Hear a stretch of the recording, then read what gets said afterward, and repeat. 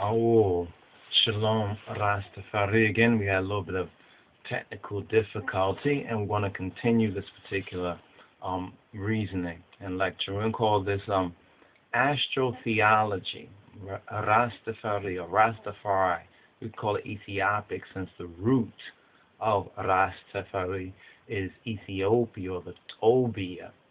But we'll call this Rastafari astrotheology versus so-called astrology, or really it's Babylonian astrology. And true, according to what the particular viewer said, we did make a reference which on the surface could be assumed. But what they said is that even though we were being sincere, they as a servant of God felt that it was their duty to rebuke us for what they assumed to be the violation of that which, according to Torah, is forbidden, and that's the so-called worship of the host of heaven. Now, what people confuse is the acknowledgement of the sun and the moon and the stars, according to what is written. Let's first of all just document this. Begin off with scripture. Let's make sure we document.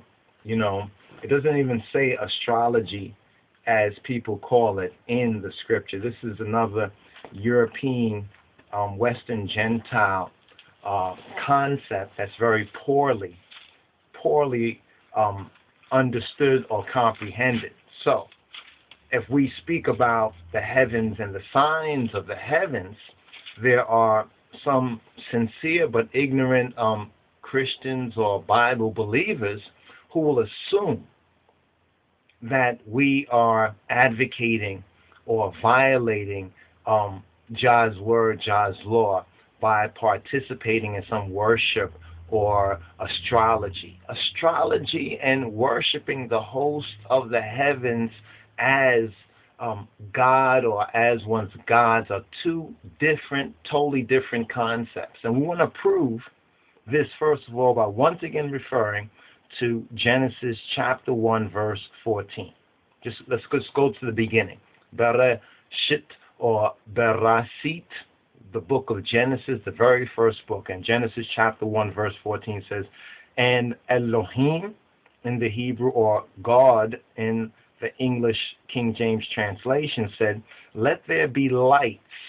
Let there be lights or illuminations, we can say, in the firmament of the heaven, in the firm place or in the space of the heaven, to divide the day from the night. So there are lights that help us keep time, right? The day from the night. And let them be, these lights in the firmament or in space, let these lights be for signs and for seasons and for days and years. Now, just this one basic verse. And we're going to get into the Torah portion, reading and feeding, brothers and sisters. But we thought it was very necessary for us to comment on this, and not so much, it's not trying to so-called beat up on the so-called messenger or the one who assumed this, because many of us also have assumed these things because of our being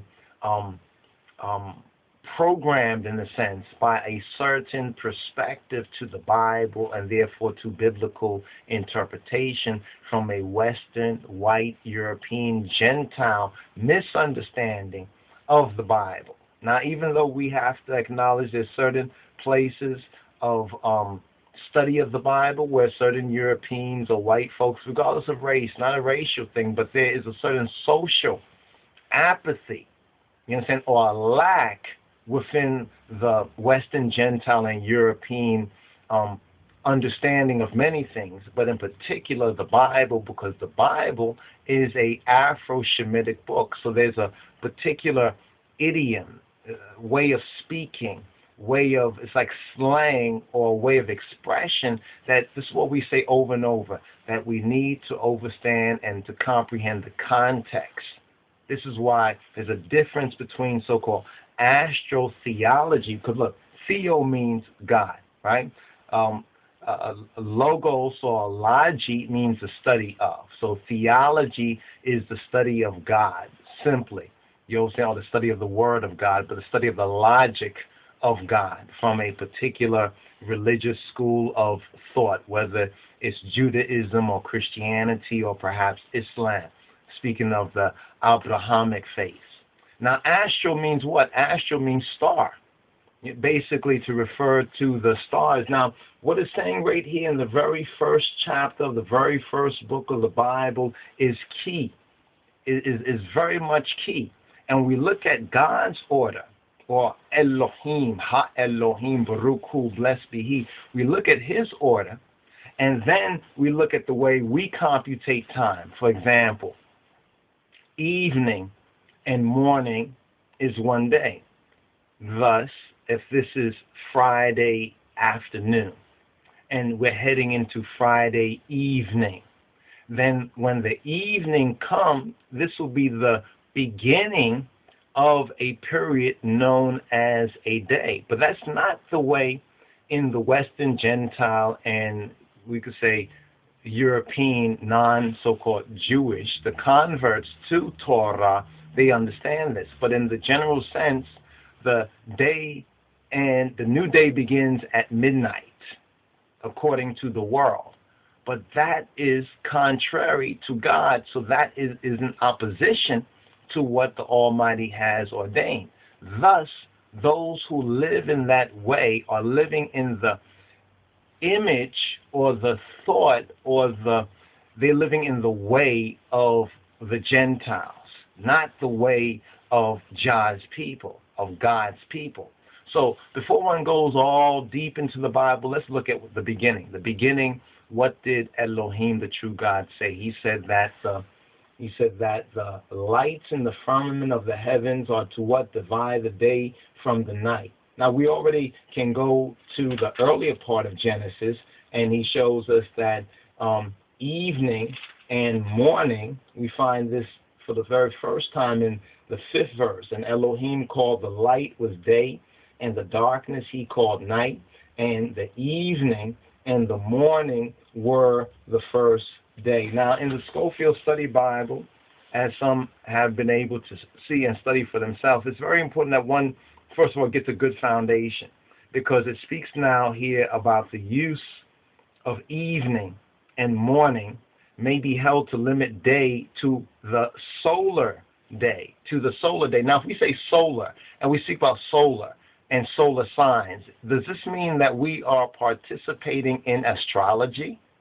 If we are looking at the heavenly signs and the constellations and the precession of equinoxes, is that what the Bible, the God of Israel, El Elohe, Israel, is forbidding to the people? Or is it a totally different concept that is misconstrued and misunderstood because of ignorance? Well, we say the latter, and hopefully we'll be able to prove that based on the Scripture and the right dividing or explaining of the Word. But the frequent parabolic use of natural phenomena, you hear what I'm saying? It's saying that there's a frequent parabolic in a parable sense, in a symbolic sense. We can even say in a mythological sense. That's what a parable is. A parable is, in its root sense, a mythos. Now, even the word mythos, if you look it up, it had one meaning from ancient times, and that word mythos meant the same or related intimately to what we call parable, like an example, a symbolic story. But after like the 1700s in Anglo-European cultures, England and America, this word myth was changed connotatively to mean fiction. Now that's a modern spin on the true meaning of it. So if you're looking at myth as a fiction, then you're going to miss out on the mystery of God. The mystery, because mystery at the root, if you study this, Strong's Concordance, you can go to look up the word mystir or mystery, go to the very root in the Strong's Concordance and the Thaler's lexicon, And this is what it talks about, study and show yourself approved, just so we can be able to see, well, what does the facts say concerning, before we run off and say, you're doing something forbidden by our Creator, and if you say Sagittarius and Scorpio and the rift that is an actual sign in the heavens, then you are participating in astrology. No, my people, that's a misunderstanding. That's an unfortunate misunderstanding of the very same people who up until recently thought that the earth was flat, or thought that black people were inferior because they were black. These were people who were Johnny-come-latelys, and they've been growing a lot of information. And this is why we hear about new discoveries. But new discoveries, things that were new to them, were old to other people. So they've approached the world and the Bible from their own ignorance. And unfortunately, many of us who are sincere, we kind of regurgitate a lot of these false teachings without studying them fresh.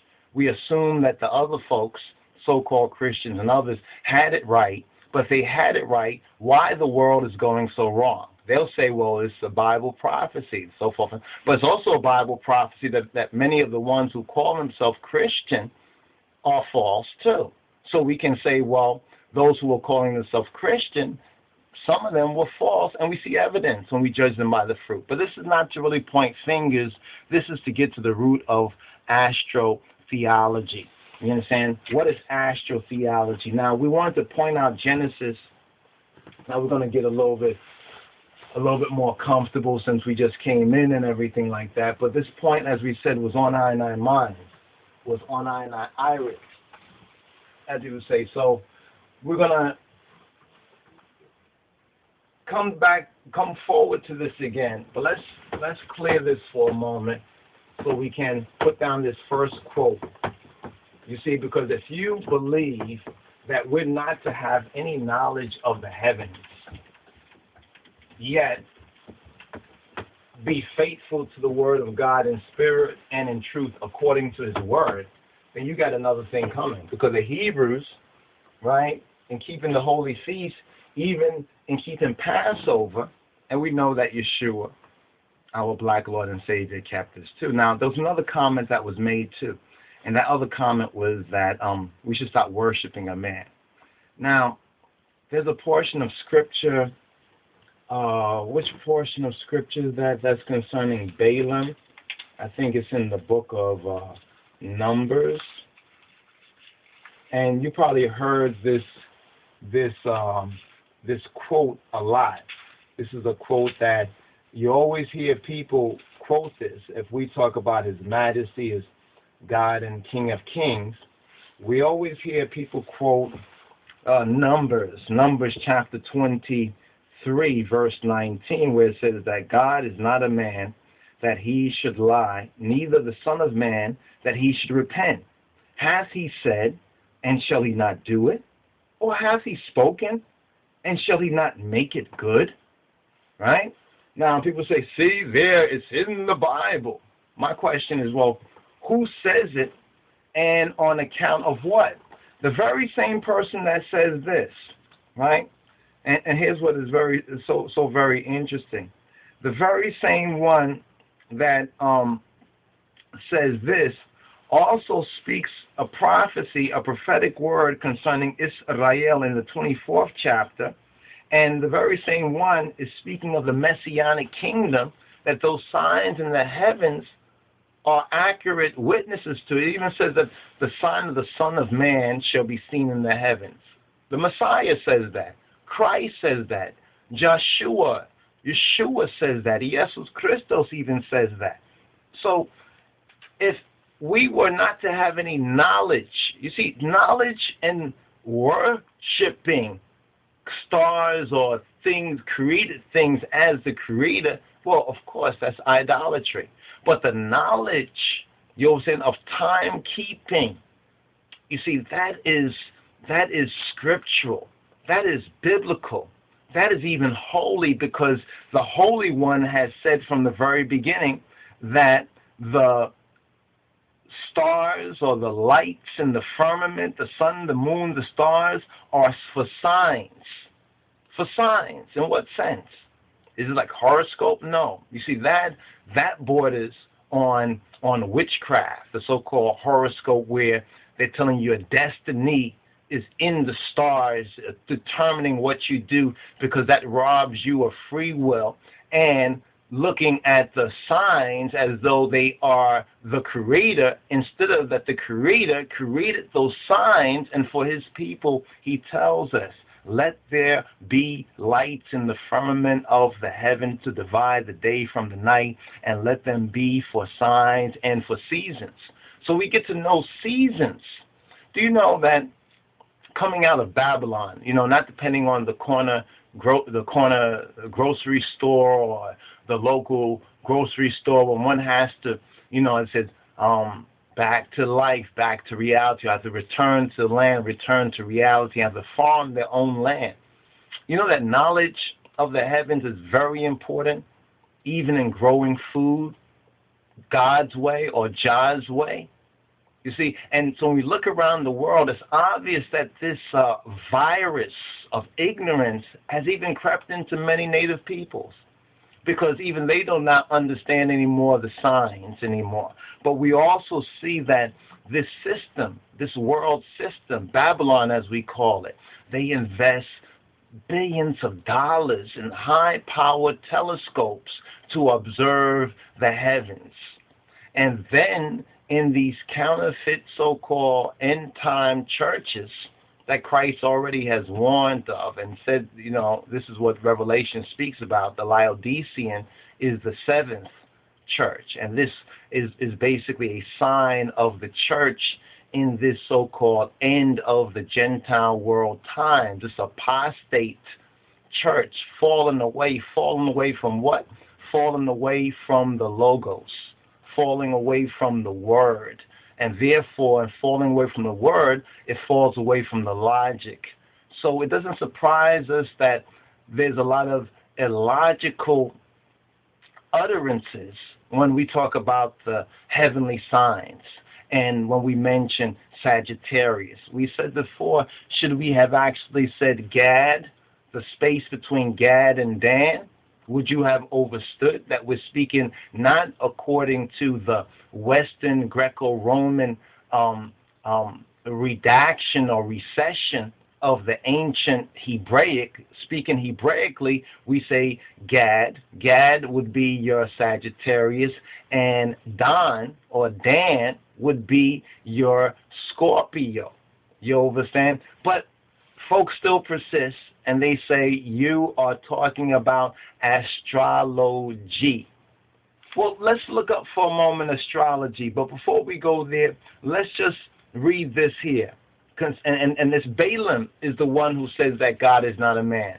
So of all people to try to rebuke or repudiate the Rastafari declaration, you understand, of our Lord and Savior Jesus Christ, this day manifests in the person of Kedemawi Haile Selassie, the King of Kings of Ethiopia, upon the throne of David. And all the facts, all the proof proves it. But why most people don't accept it is because they have already bought the false Christ, the Antichrist, the false interpretation, that if you were to study it carefully, you will see that it's false. And that's why many folks who belie even it, are so hopeless and have no resistance against Antichrist, because all they teach people is give people the placebo.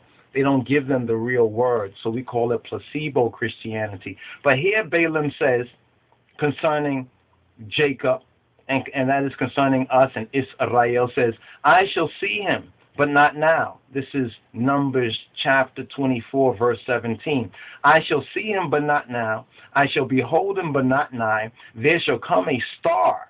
A what? A star. Aster, as an astro, a star out of Jacob. Out of Jacob? This is the Bible, a star. People say, well, that is speaking metaphorically.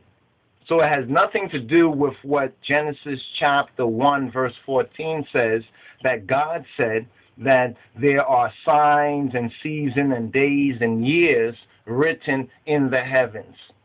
But so there's no connection between that. No, they lie if they say that, because it says, and the scepter shall rise out of Israel and shall smite the corners of Moab and destroy all the children of Sheth. Now, it speaks here in 24 and 17 of a star out of Yaakov, right? A star out of Jacob. So first things first. We're speaking of astro. What? Astro is what? Astro is star, right? Literally star, but referring to what the Bible says in Genesis 1 and 14, right? It's very key, Genesis 1 and 14.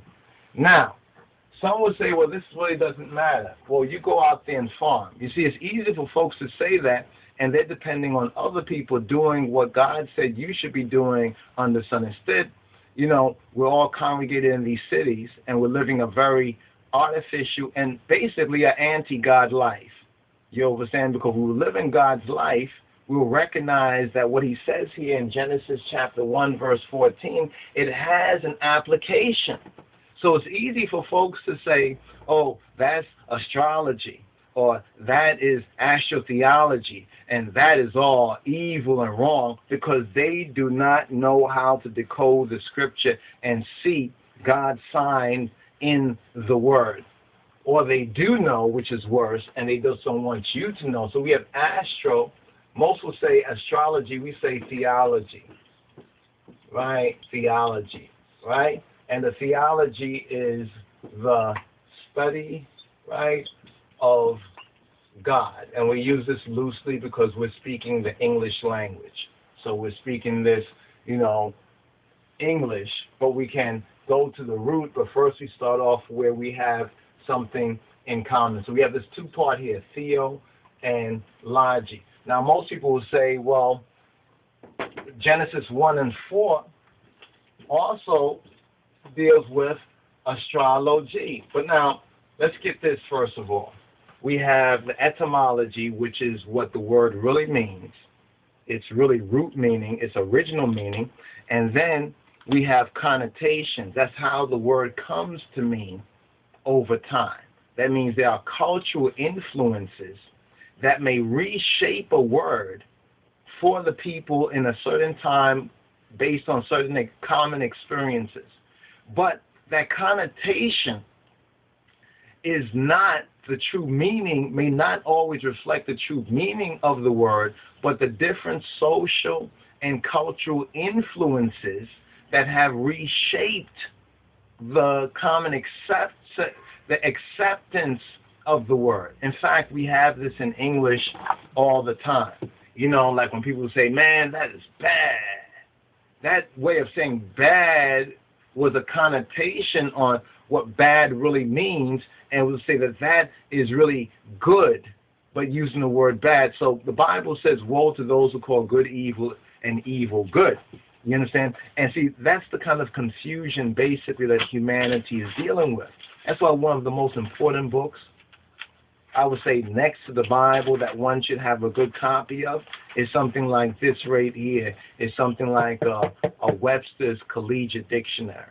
Why do I say that? Because we're using words, but I question myself firstly, and then when we get certain comments like we've gotten, we question others. Really, how well do you know a word, or are you just using words because you heard somebody else make an argument that may or may not apply in a certain given situation? You know, to accuse ones of violating God's law. Say we're violating God's law, and two things they said: we are dealing with astrology, which is forbidden, right? And secondly, that we're worshiping a man. Then I asked, well, the person sound like they come from a Christian perspective. First, I said I'm gonna ask them the what I call the Hebrew Israelite question, and that is based on 30 and 4 of Proverbs. You understand? The one who created all of this. What is his name and what is his son's name? If you can tell. You understand? If you can tell. You know, so now when we recognize that his name, Hebraically, Old Testament, Jah or Javeh or Yahweh, Yahweh, some say Jehovah, Yahweh, we have different pronunciations amongst different ones who have scrutinized it. But from our Ethiopic root, we say Yahweh. Well, what is his son's name?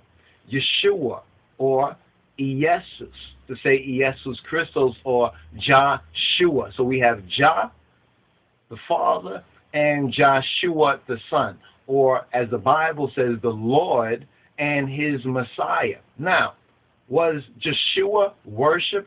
That's another question there. What does worship mean?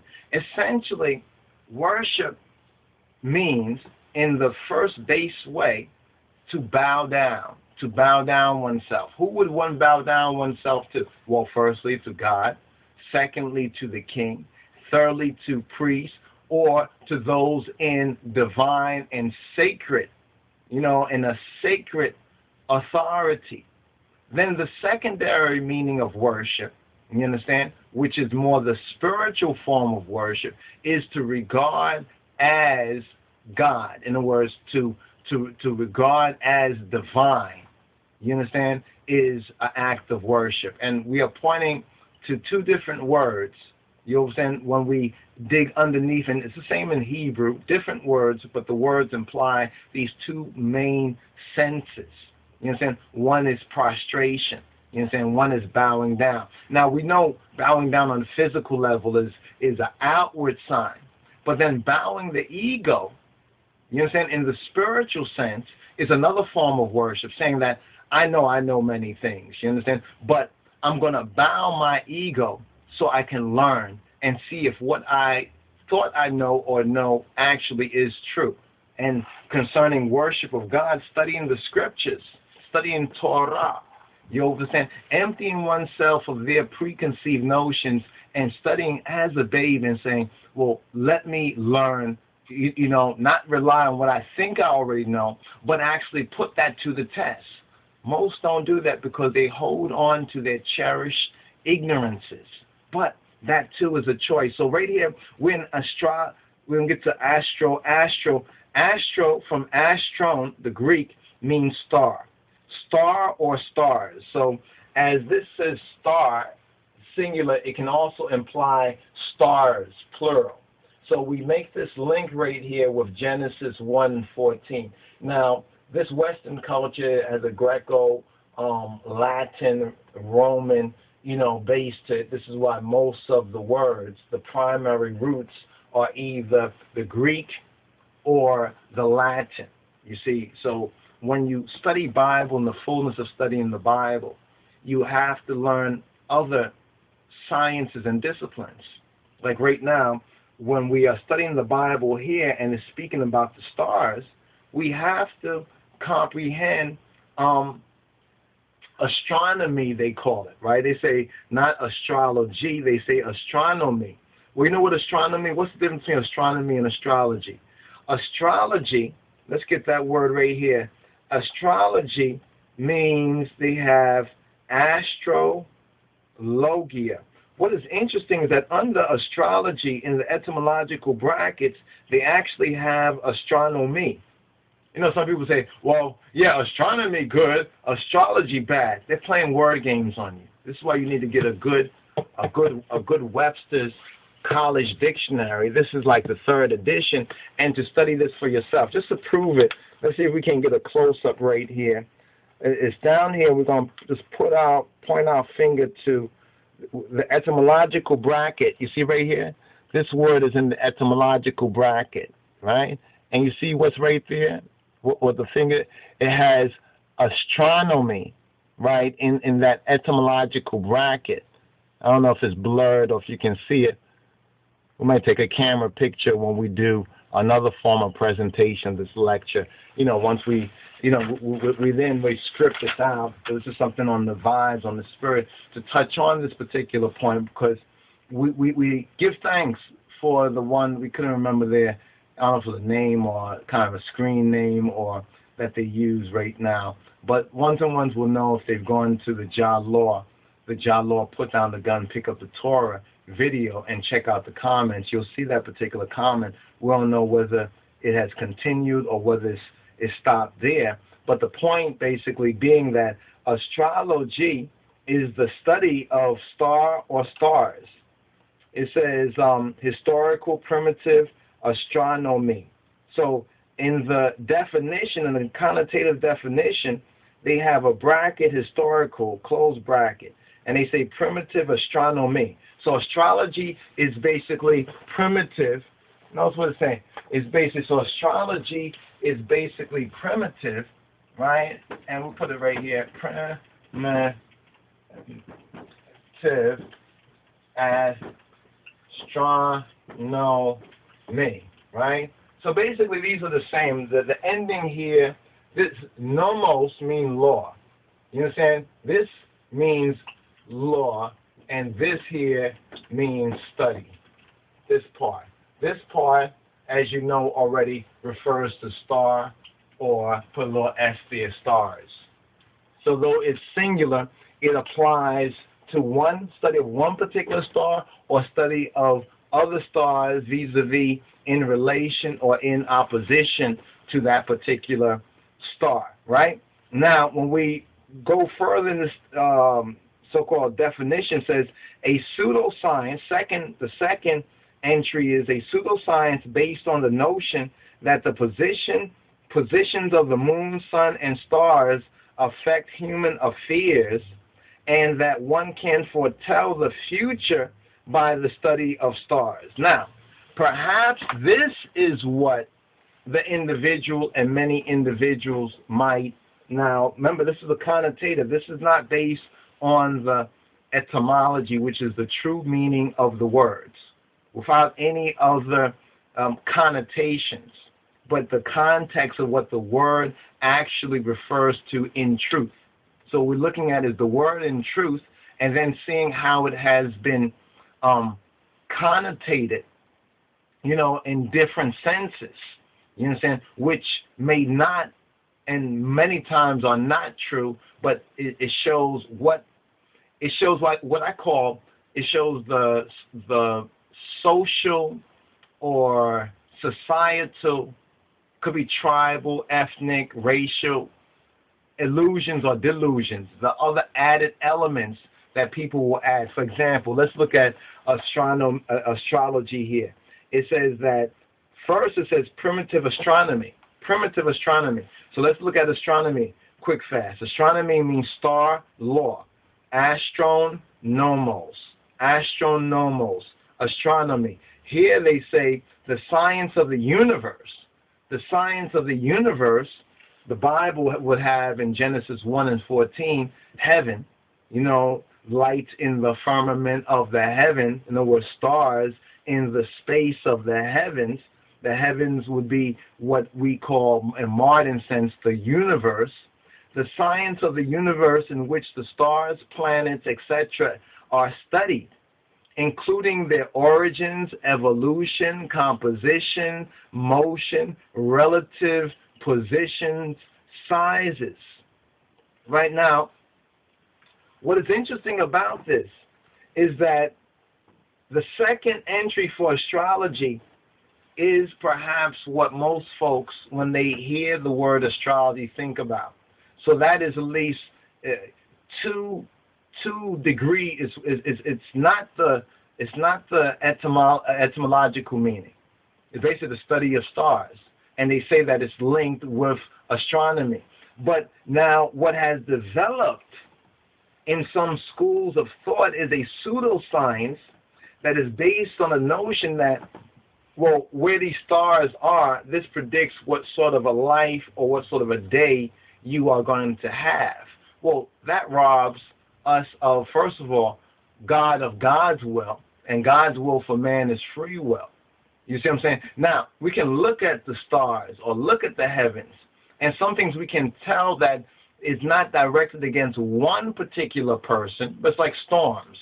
It's like when Christ said to, I think it was either the Pharisees or others, that you can tell when the sky is a certain color, it's going to be good weather. When the sky is another color, it's going to be bad weather. And Christ didn't say, look at you, you're violating Moses' law. You are participating in astrology, which is forbidden by our Creator. No.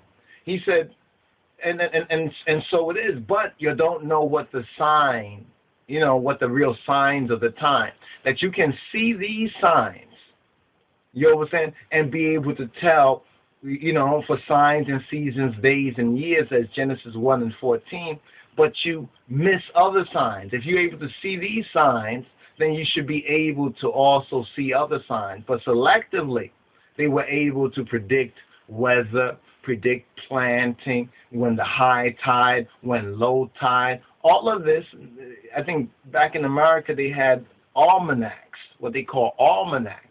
And almanacs were very important to the earth people, the rural people, the people who had to farm the land, who didn't have a corner store to go to. They didn't have a grocery store or Walmart or anything else like that. They couldn't wait on immigrant labor and other people to farm their food and slave labor to do it. They had to actually work the land themselves. So they had to be able to recognize what the significance of the full moon was, the quarter moon. And when they looked up there, you have to remember, the same one who told them don't worship.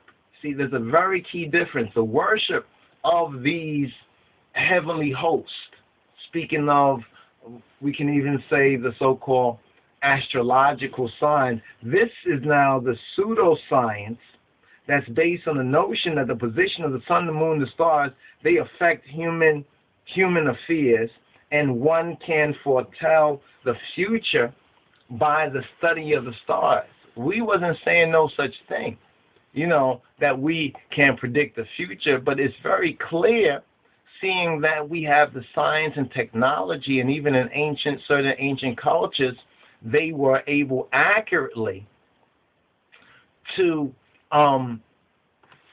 record ancient events. Even when we look at the New Testament story of Christ, they have used this same astrology to really prove the events in the Bible, because the Hebrews and the Jews, and this would include Joshua or Jesus, they kept these Hebrew feasts and festivals, which were determined by the so-called host of the heavens and the positions.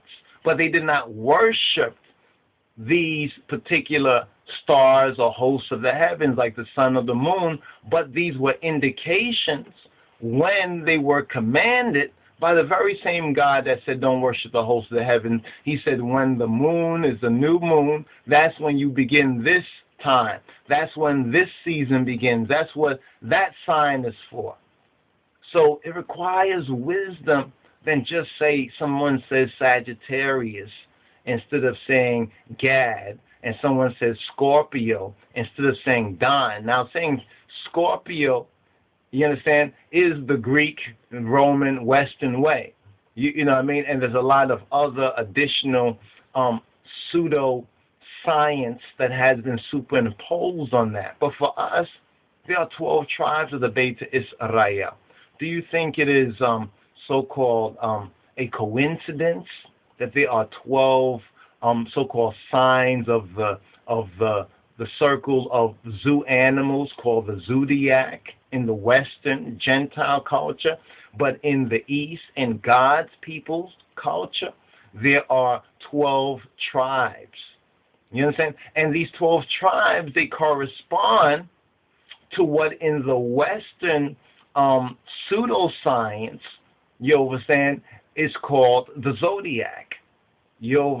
So, first of all, there's a significance. As we just pointed to the verse in 24 and what was it, 24 in 24 and 17, where it talks about a star out of Jacob. You remember Yahweh promised to the patriarchs that if they kept his commandment and did his will, they would become numerous. Even Abraham was told, as the stars of the heaven. You understand? So we see within the scripture that the Almighty even uses these heavenly signs, including the stars, you understand, and the constellations, you understand, to be a witness. Even Psalm 19. Please read Psalm 19. This is the heavens declare what of Yah? What of Jah? The heavens declare the glory of Jah. But then if you keep reading the Psalms, you recognize where the command, the law, is there now as like nomos. Remember nomos? Nomos, astronomy means the law, right? The law, while astrology means the logic or the study. Now, study can take you in the true direction, but study also depends on the will and intent of the heart, can take you in the opposite direction. This is why everyone who goes to school or who's educated, the Bible even says, knowledge, you know what I'm saying, just knowledge in itself puffs up. So we need knowledge, but it's not knowledge alone. We need wisdom. You understand? We need, as it says, understanding, but Rastafari say, overstanding. So we have astronomy. So we looked at astronomy. We looked at astrology. And what's the clearest link is that when you study this, you see that astrology was primitive astronomy. The difference is that astronomy, which appears to be a more, as they say, it's more modern, it's more based on law and not based on primitivisms. You see, because we always think that the people of the past, they were such heathen and they were such savages, and now we know so much more. But check it out. Those same people did not pollute the earth and bring the earth and the world to such a point of destruction. Yet they had very high knowledge to calculate, you know what I'm saying, to calculate seasons and signs, thousands of years, you know what I'm saying, into the future. You know what I'm saying, into the future. You know, what the position of different, you know, what the position of things would be. Now, this does not mean that human affairs, the individual still has free will. You see what I'm saying? And the Almighty has given the human being that free will. So there's a big difference of recognizing that the sun, the moon, and the stars are for signs and seasons, days and years, as it says right here in Genesis 1:14. Now it says that a star, right, shall rise out of Jacob. It's interesting now that we speak about this Nibiru. And we might not go into it much right now, but there's a lecture we like to do. It's based on a reggae song, a guiding star. You understand that JAH'S guiding star. And it's a very interesting song because it must have been made some years ago. Now we get to learn that in the Ethiopic ancient manuscripts that there was a particular Kokeb. Kokeb is the Ethiopic and the Afro-Shemitic and the Amharic word for star, Kokeb. Let's see if we can put this up here so that we can also have, so we have the Ethiopic Kokeb, right? Now, we also have Kokav. In the Hebrew, they might put it as Kokav. So, in the Hebrew, you probably would see it written like that. But now, this word Kokeb, right, there is an 8th millennial Kokeb, a star of the 8th millennium. And when we now study this with what we know, this 8th millennial star, or Kokeb, really equals Nibiru. Now remember the Almighty said from the very beginning in Genesis 1:14, You understand? And he says he does nothing unless he showeth to his servants the prophets. So to those who worship him in spirit and in truth, to show us these heavenly signs, we're not worshiping these signs or these constellations or whatnot as our God, but in the wisdom of God. You see what I'm saying? It's like Moses. Moses had a staff that turned into a serpent, right? And the Egyptian magicians, they had a staff that turned into a serpent, right? But yet, the parable or the scripture, the testimony tells us that it was that rod of Moses that ate up or swallowed up the serpents, you understand, or the rods of the Egyptian magicians. Now, the magicians of Egypt, no doubt, they worship these hosts of heaven. However, Moshe, he understood the truth. You understand? That these were creatures. The stars, the heavens, are creatures, hence creations of the one true God, or El Elohe Israel, the God of Israel. This is why this verse in Proverbs 30, let's go to Proverbs 30 and 4. Or better yet, let's just begin from the beginning and we'll sum up here, because we want to, first of all, just lay a foundation for astrotheology. Some people condemn and say astrotheology, this is a new world order. No, it's Bible. It's Bible. And we can prove both the stars, and the study of God based on, there's a book actually out by Bullinger. You probably can get this on the internet. Bullinger.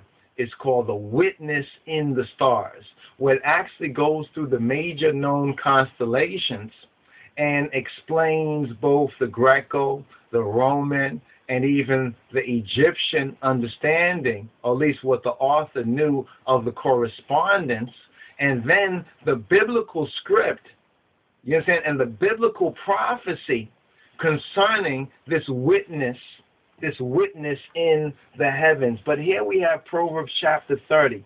Chapter 30, verse 1, it says, the words of Agor, the son of Jakeh, even the prophecy. The man spake to Ithiel, even to Ithiel and Ukam. Surely I am more brutish than any man, and have not the understanding of a man. So he's basically humbling himself.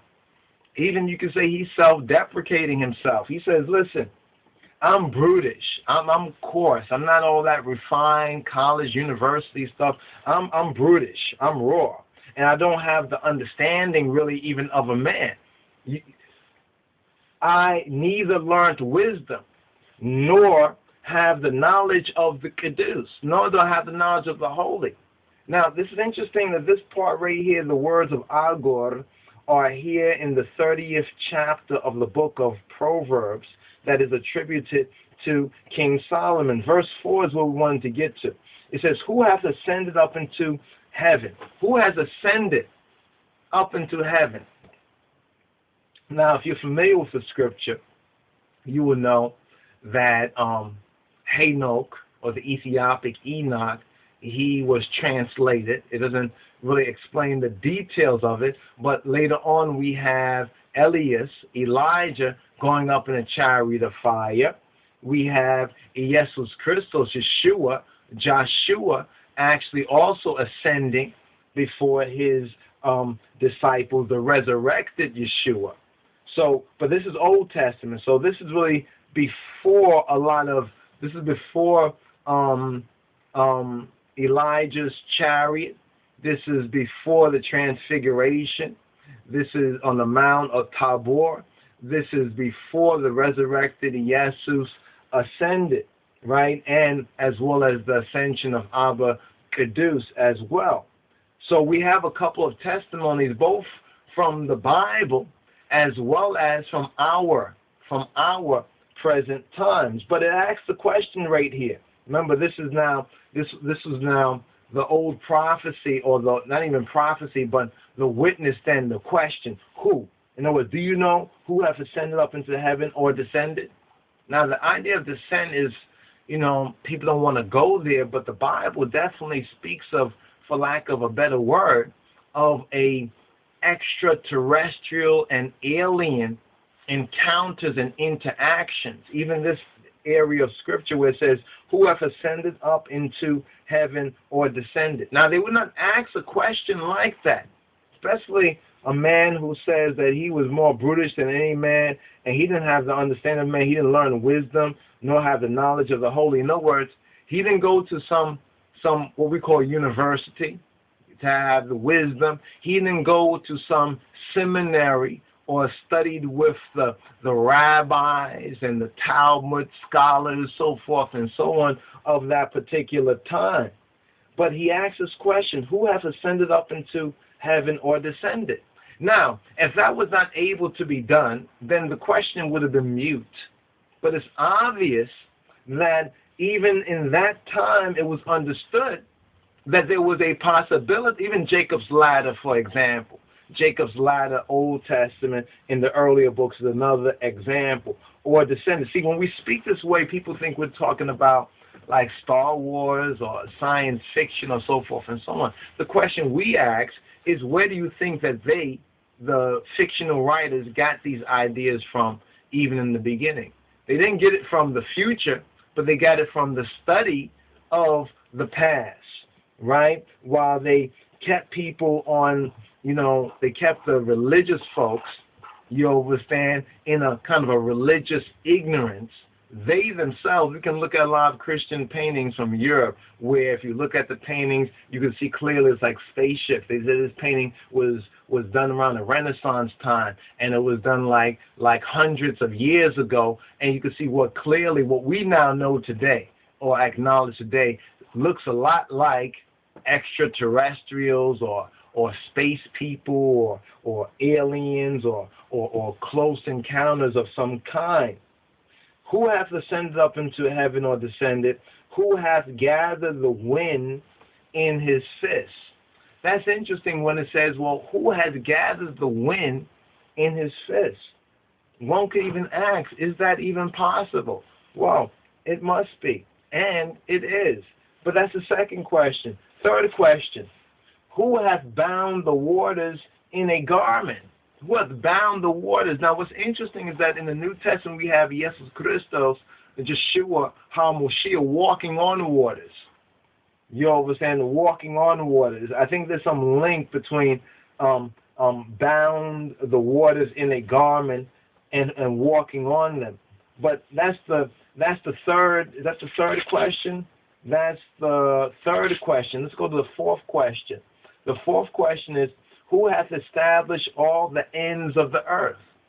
Are there such thing as ends or the extremes of the earth? What's being spoken about the extremes? It's talking about the poles. We're in a time where it has been said, and there's been some scientific study concerning it, and even ancient proof, and there's not so much contention that the polar magnetic shifts have occurred before. So this area of scripture here also implies this in Proverbs chapter 30, verse 4, where it says, the fourth question is, who hath established, made firm all the ends of the earth? See, some people are looking at it, like you say, was it longitudinally? You understand? But it's really the latitude, it's really the poles we're speaking about. We're speaking about the poles. When we look at the poles, let's see if we have that book, maybe not over here. We look at the poles. Let's see if we have this book, an interesting book, Prophecies and Predictions, right here. I've touched on this book before, and it also speaks, it's somewhat dated, because they were looking at things almost going up to roughly 2001. I think that's their not to say end date, but they only kind of forecasted biblically, scripturally, from natural signs and from a couple of different disciplines. So the Bible is referencing this, as well as modern science and ancient Egypt and other cultures, from Egypt to India to the American Indians to the Mayans, basically showing that there's an amazing amount of correspondence, in other words, between these different witnesses. You understand? And therefore it proves to us that since we have faith that Jah is just, that even to other peoples outside of the biblical Hebrews and Israelites, that he would also warn them as well for a time like this. So if one doesn't want to accept the Bible, you understand what the Bible says, that's bad, but you have a bunch of other witnesses that actually, when rightly understood, points to what the Bible also says as being true. So you can't accept just what the other examples, and when we prove to you in the Bible, that means that you have a bad spirit, you understand, against the truth of God in Christ, which points to a deeper issue. But here we see the earth